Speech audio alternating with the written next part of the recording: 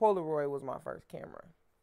When I was in the 6th grade, my grandfather, he bought me a Polaroid camera.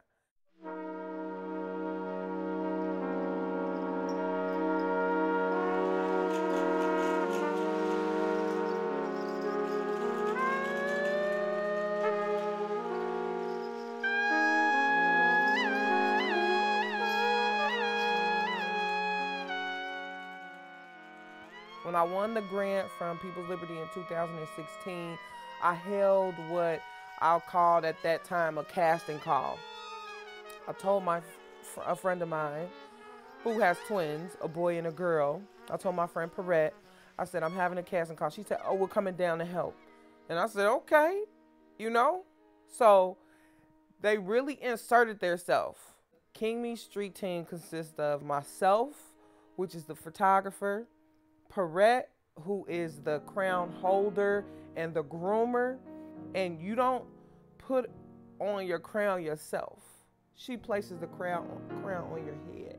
And then Lim and Nadia, they step in, they'll get something that their mother doesn't see, or Lim, you know, he's such a staple because he has a tradition where when we set up in the barbershop, he gets his hair cut. And that may not seem like a role to play in a street team, but it is, because he's building a rapport with who he's connecting with. That's another component that's very important to the KingMe machine, is the barbershop.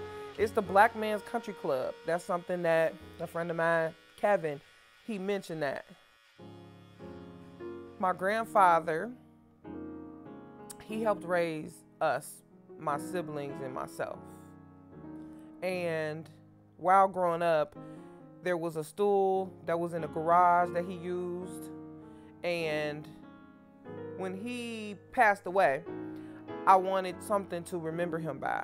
So when I started doing KingMe, I was like, I'm gonna use the stool because this is cool. And what are they gonna sit on? That's something that travels with us, is a stool. When I'm out doing this work, I pray that I plant a seed of, I need you, I see you, I love you, you're needed, we need you, somebody needs you.